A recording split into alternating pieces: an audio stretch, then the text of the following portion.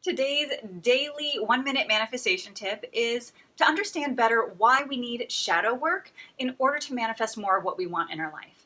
And the reason why shadow work is so important, that's really just the process of going inward, looking at our limiting beliefs, looking at heavy negative emotions we might be holding on to, any frustration, anger, sadness, resentment, unforgiveness that we have, all of those things that are considered negative, right? They're not negative. They're actually there to help us. They're there to guide us and to give us information so that we can experience more of what we want in life.